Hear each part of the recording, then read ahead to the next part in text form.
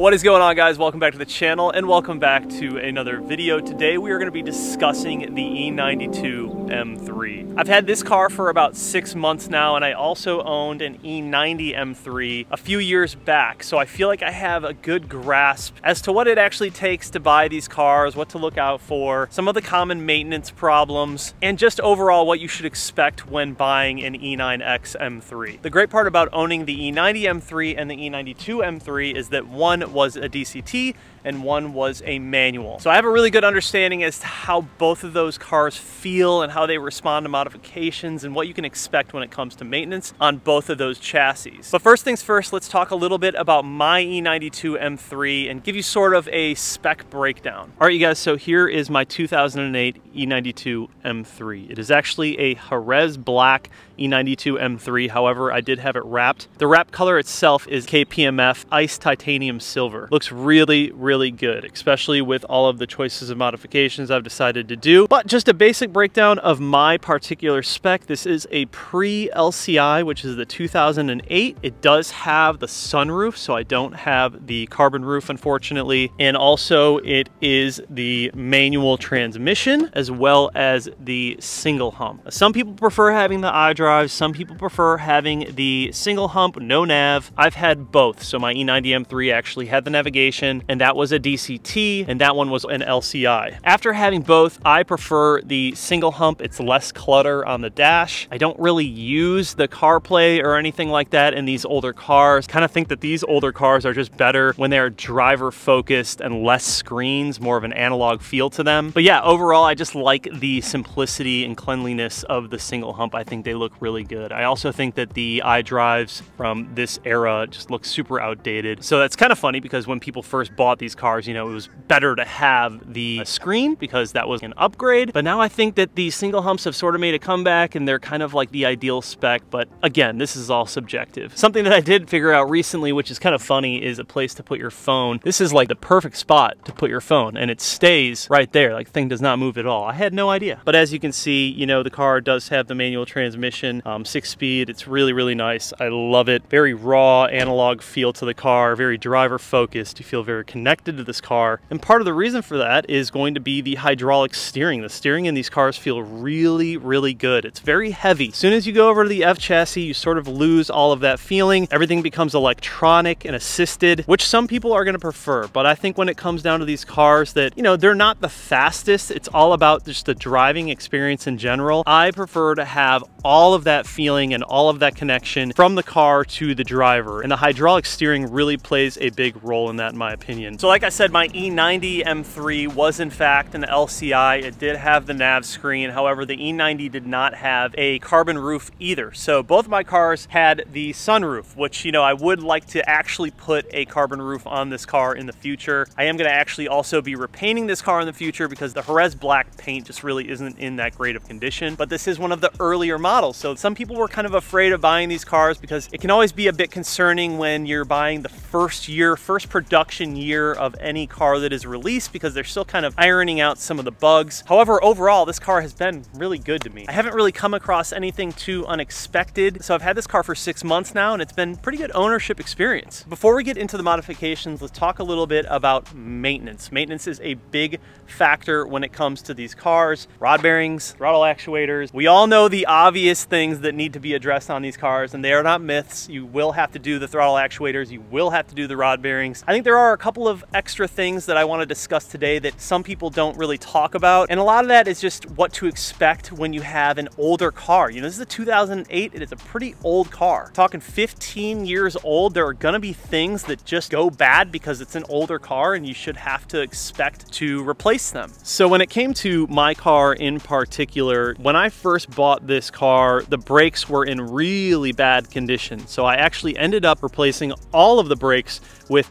E9, just factory E92 M3 brakes. Obviously, that's not what I have on here now, but we'll talk a little bit about that in the future. So that was something that, you know, it's a wear and tear item. Like, brakes go bad, you're gonna have to do them at some point. You can get lucky and maybe the previous owner does them before you, but in my case, mine were really bad. So I had to do all the brakes all the way around. I even had 2 calipers in the rear that were completely seized. It was overall not too expensive. I was able to find some used ones for a couple of $100, and that at least got me on the road. The other thing, thing was the suspension. The suspension was completely shot in this car. This car was also previously tracked in its life, so there were just a lot of things that needed to be updated, needed to be refreshed, because it had been driven and driven hard. But again, I kind of knew that that was what I was getting into. I didn't pay as much as most people are paying for these cars. I got this car for a really good deal at the time when I bought it. The car currently has 94,000 miles on it. I bought it with a little under 90,000 miles. So, you know, 2008, 90,000 miles, there's gonna be quite a few things that need to be replaced. And continuing that discussion, the other things that I wanna talk about are a lot of the suspension arms, the control arms, the sway bar end links, the sway bar bushings, thrust arms, upper control arms, inner and outer tie rods. A lot of these things were just completely shot on my car, and you could tell right away, even after I got in alignment. I had a lot of shaking going on in the steering wheel, and so I pretty much knew it was going to be one of those situations where I was going to overhaul everything. Whether you go with OEM or aftermarket, you're going to have to change out suspension components. It's going to happen. That is also a wear and tear item. It's just bound to go bad depending on the age and mileage of the vehicle. The other interesting thing that I had go wrong in this car when I first bought it was the fuel sending unit, which is on the driver's side of the fuel tank in the back. A lot of times if you smell gas in these cars, on top of that fuel sending unit, you'll start to get a lot of stress fractures in the plastic, which will then start seeping gas out from the top. It reeks, you can smell it, you'll know right away. And if you just remove the back seats and look at the top of the fuel sending unit, shine a light on it, you'll be able to see that there are some stress cracks. I replaced mine and I haven't had any issues since. One of the other things that I took care of were obviously my rod bearings. So I did go with an oversized rod bearing replacement kit. I have all this stuff linked down below, but basically we went through the entire procedure. Even though some people say that they do them, if there's no proof of it, I'm gonna go ahead and just do it anyways. I would rather be safe than sorry. I do intend on keeping this car and driving it hard, and I don't want to risk this motor. So we went ahead and knocked that out. It was one of the first things that we did. I have not done throttle actuators in this car yet. However, I am going to do them. That is just something that is inevitably going to go out. You know, I don't know if they've been done before. They probably have not, but at some point I'm gonna have to do them before, you know, I leave myself stranded. I guess another thing you could talk about are valve covers. A lot of times with these cars, you'll find leaky valve covers. It's super common with the E92 M3s. I'm gonna assume that mine were replaced before I bought this car because these valve covers actually look really, really good. Another pretty common issue that you hear about with these cars are the Vanos caps cracking. They are made of plastic, so they can fail. I haven't had that issue in mine. I don't think it's as common of a problem, but it is something that is to be noted that some people have had issues with. The other thing that we also replaced in my car was the water pump and thermostat. The factory one is actually made of plastic, and I ended up going with an upgraded one that is made of metal. Just gonna be more durable, it's gonna last longer, and hopefully won't have any issues down the road with that one. Lastly, I also replaced all of the pulleys and belts. So pretty common again in a car, you know, that has 90,000 miles, you're gonna have to replace the belts at some point, and likely the pulleys. I actually have an entire maintenance sheet that I made with prices and links and everything. I have that link down below for you guys if you want to check it out. But basically I bought the entire pulley and belt refresh kit. Now this car actually does have the Dynon underdrive pulley, but you can still get a replacement belt for that pulley kit because it is a little bit different than your factory OEM underdrive pulley. Almost forgot to mention the biggest flex.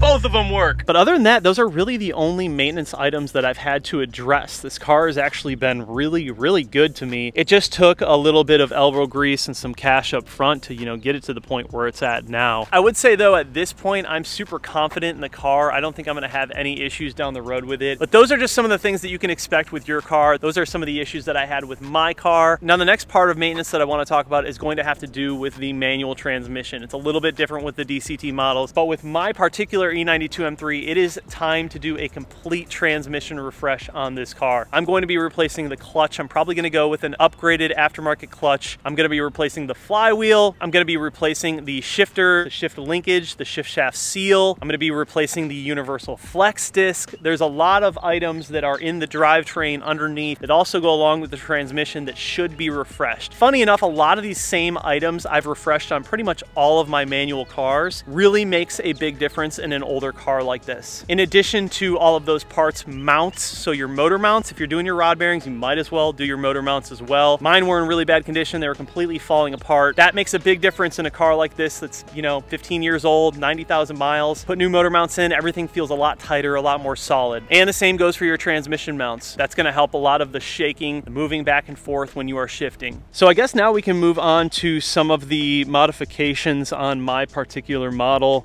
There's obviously quite a few things that I've done to this car. We can talk about the performance stuff that I've done first. So let's talk a little bit about the suspension. I have replaced every bushing, every arm, every link, every tie rod up front. This is completely refreshed up front. I have the H&R sway bars front and back, and then I also have the Turner Motorsports control arms, the lower control arms. I have the Bimmer World sway bar end links, and then I went with all of the rest of the arms and bushings are OEM, so I just kept them OEM to keep it, you know, this is a street car, this isn't a track car, so I wanted something that was going to be relatively comfortable to drive. Once you go down that road of replacing everything with very rigid and stiff components, it can get a little too gnarly to drive on the street. Even the lower control arms, the Turner lower control arms were a bit overkill. That's something that I might actually just go back to OEM. I do like the way that it drives, but it is very stiff and it's also very heavy with the hydraulic steering. It's not bad by any means, but you know, when you're just putzing around town, it can be a bit much. As far as my actual suspension, I am running the Öhlins Road and Track coilovers with the Millway camber plates, and man, I absolutely love this setup. I've ran a lot of cars with KW V3 coils, KW V2, V1, a lot of different spring setups, but this is by far the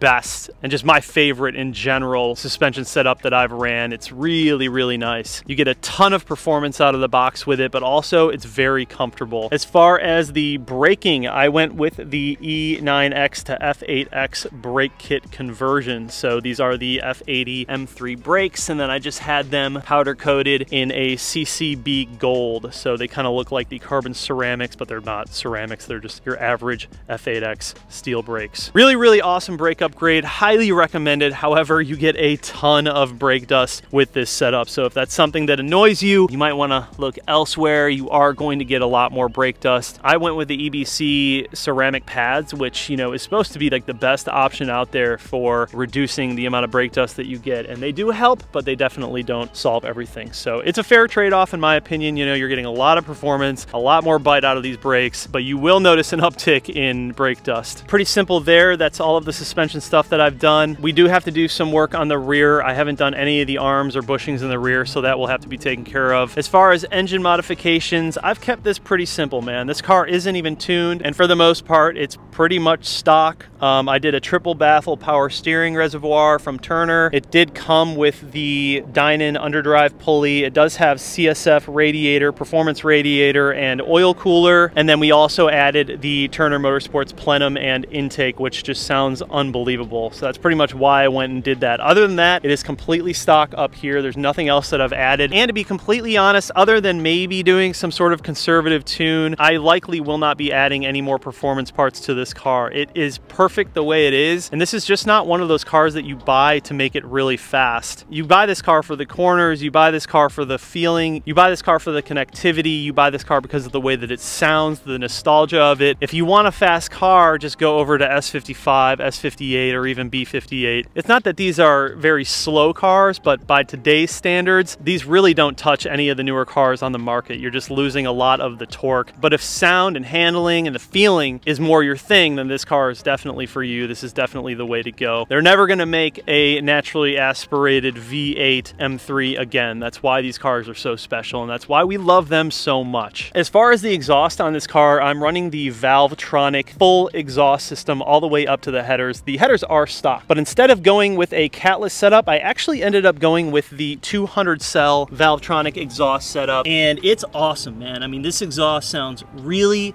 really good on this car.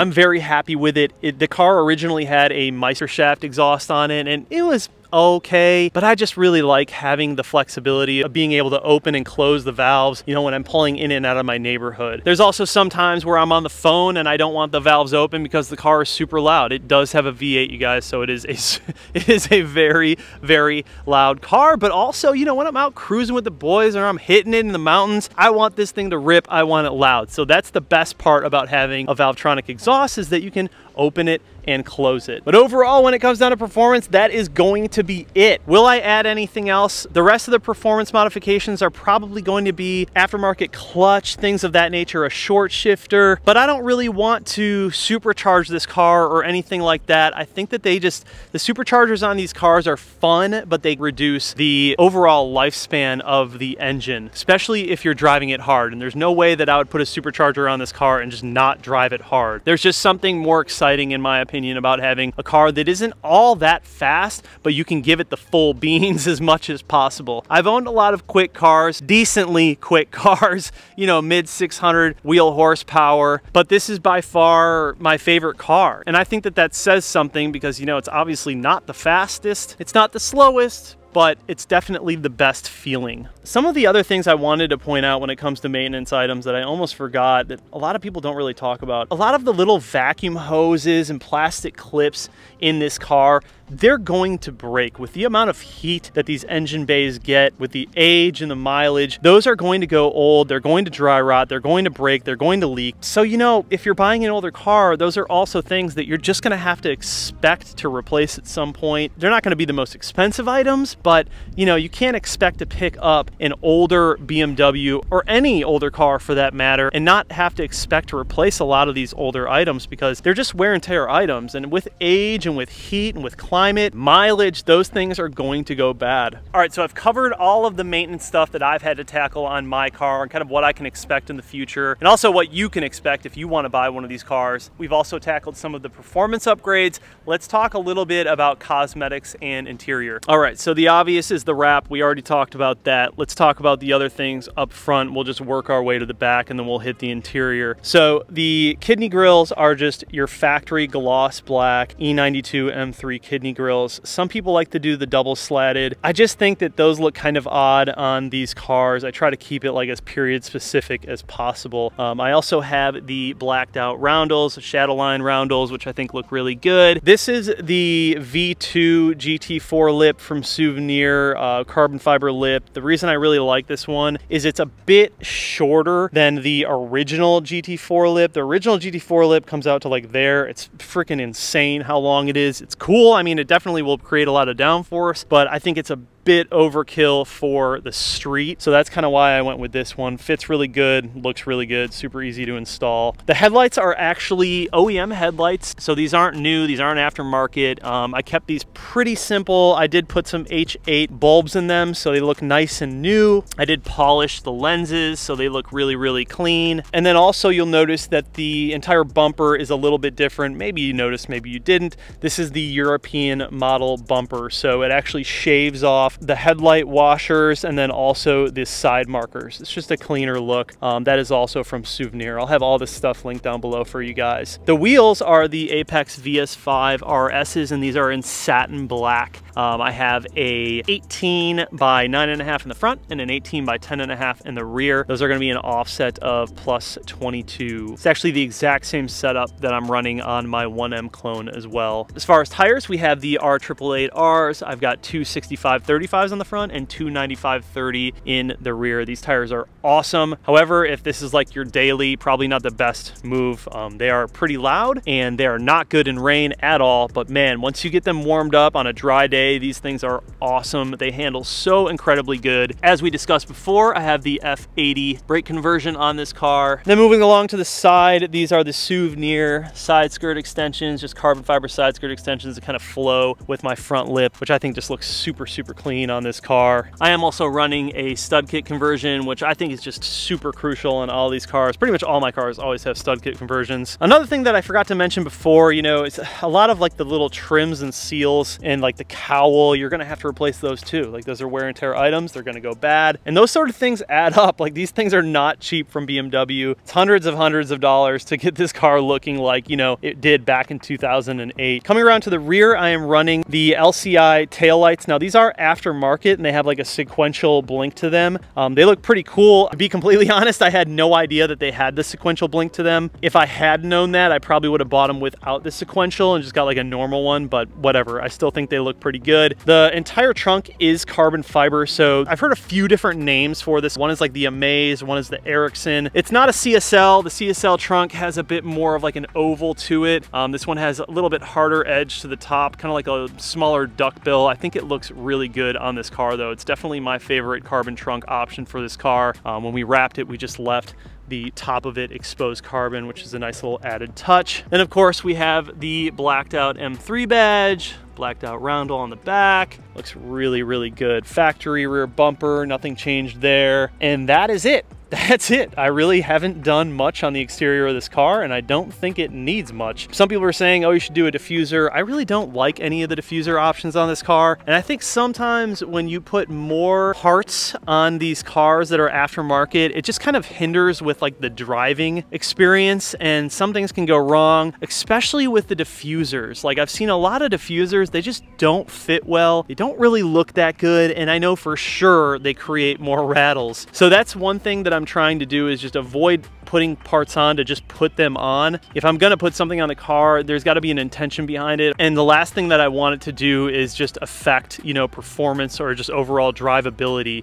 That's kind of been my thing with diffusers. I've just had a really bad experience in the past with running diffusers on the E9X, E8X car, so I sort of just avoid them at all costs. Plus, I just don't really think that this car needs a diffuser. I think that it looks really good just the way it is, you know. There's definitely a way to overdo it on a car, and I've learned in the past sometimes less is more when it comes to aftermarket modifications on these cars. So let's take a look at the inside. Now, like I said, obviously single hump, manual, some of the more basic things. I do have the Kith floor mats. So these are actually for the, I believe, G series, but they had also fit the F series and they also fit the E series. They're not perfect. You can see how it like bends up a little bit, but they work, and it's definitely not bad. You'd never be able to tell that they, you know, weren't made for this car. I think they look really good. Just freshly put in my Recaro pole positions. Absolutely in love with these seats in this car. I think that they just work perfectly for this car. I love the way that it sits you in the car, the seating position, the way that they feel, the way that they look. They're just a 10 out of 10. This is a custom AZA auto wheel steering wheel. It's leather on the side, Alcantara on top and bottom, M stitching, super plain, super simple, and I love the way that looks as well. Ended up going with the ZHP weighted shift knob. Really like the way that this looks, really like the way that it feels. Probably wouldn't change that much. And then lastly, I also have the PS Designs GTS Alcantara Armrest Elite, which is kind of critical if you're gonna run the pole positions. You sit so much lower than like the factory armrest, just it's too high for your arms, so that's a nice addition as well. I do have some other bits coming. I am changing out all the trim to Alcantara. I'm doing an Alcantara shift boot, Alcantara e-brake boot, and then I also have a custom rear seat delete coming that's gonna look really good. Sort of tie this thing all together. I do have my Valentine 1 radar detector mounted up there, and yeah, overall, that is it for the interior, man. Again, haven't really done that much to this car. I think the majority of the work that I've put into this car